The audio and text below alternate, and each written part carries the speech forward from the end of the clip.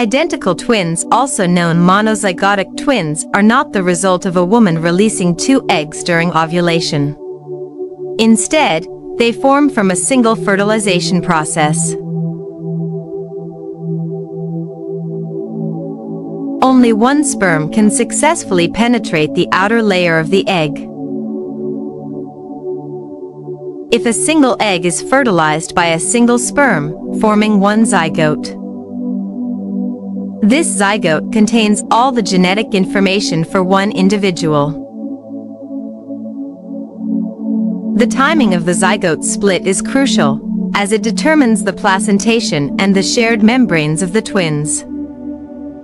If the zygote splits very early, within the first 3 days after fertilization, this early split allows enough time for each embryo to develop its own chorion and amnion, resulting in two separate placentas and sacs. The two resulting embryos will implant separately in the uterus. It's called Dichorionic Diamniotic twins. This is the least common type of identical twinning, around 20% of all twins. Despite having separate placentas and sacs, these twins are still genetically identical. If the splitting occurs between days 4 and 8, after the chorionic sac has developed but before the amnion has formed, the twins will share a single placenta but have separate amniotic sacs. It's called Monochorionic Diamniotic twins. This is the most common type of identical twinning, accounting for about 75% of all twins. In these pregnancies, a thin membrane separates the two fetuses within the shared chorionic sac. This type of twins have unique risks due to their shared placenta. The twins are connected by blood vessels within the placenta, which can sometimes lead to complications related to unequal blood flow. These complications include twin-to-twin transfusion syndrome.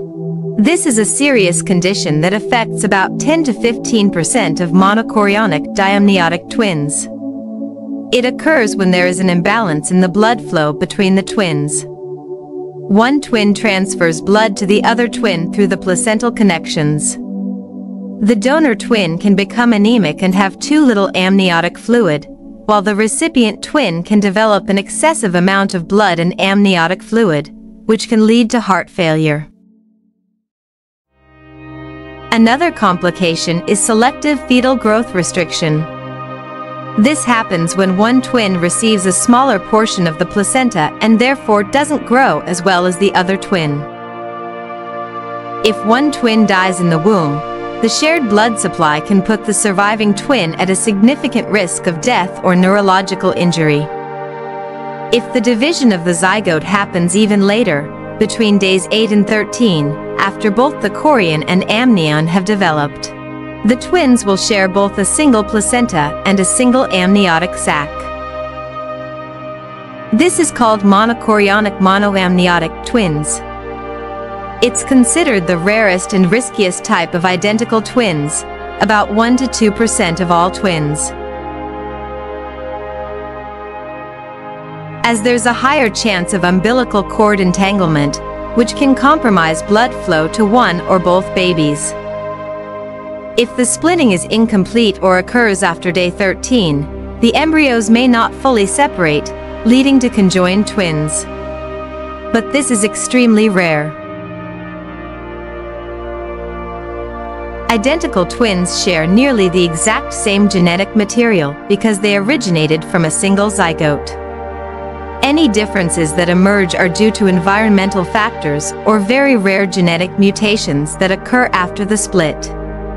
Due to sharing the same genetic information, identical twins are almost always the same sex.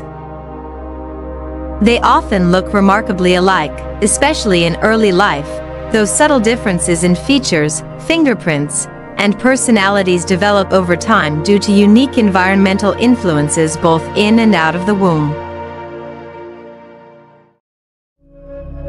If you like the 3D medical animations, don't forget to subscribe. Thanks for watching.